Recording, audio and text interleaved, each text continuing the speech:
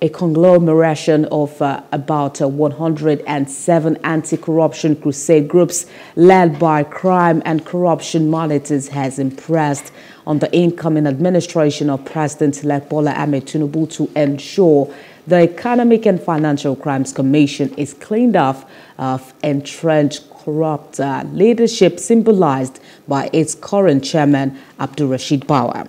The group pointed out that EFCC is an important government agency in Nigeria, established primarily to rid the society of corruption and not conceived as an agency for settling scores for political godfathers.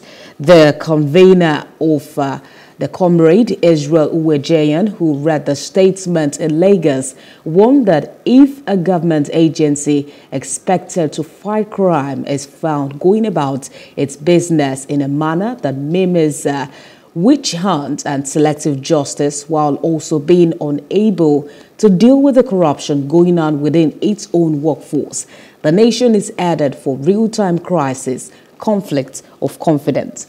He also noted that despite the government's claim of making the fight against corruption and related practices a top priority, EFCC, the agency charged with the execution of the war, is in questions over mounting allegations of monumental corrupt practices.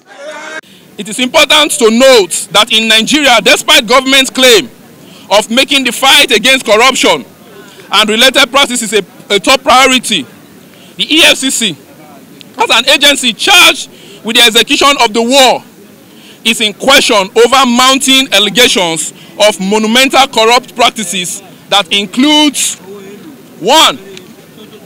The allegation that about 80% of cases under the EFCC investigations are not taken to court. EFCC offices have now literally become the courtrooms.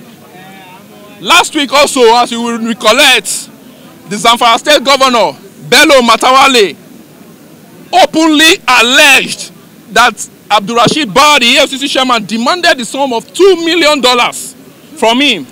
And he said he has evidences as bribe to stop a purported probe against him. 3.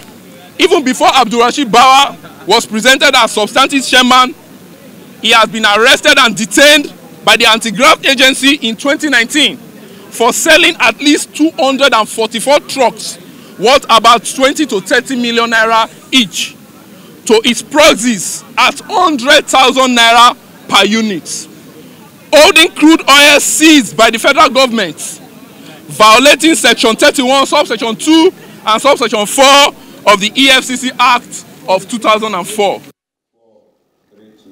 Hello. Hope you enjoyed the news. Please do subscribe to our YouTube channel and don't forget to hit the notification button so you get notified about fresh news updates.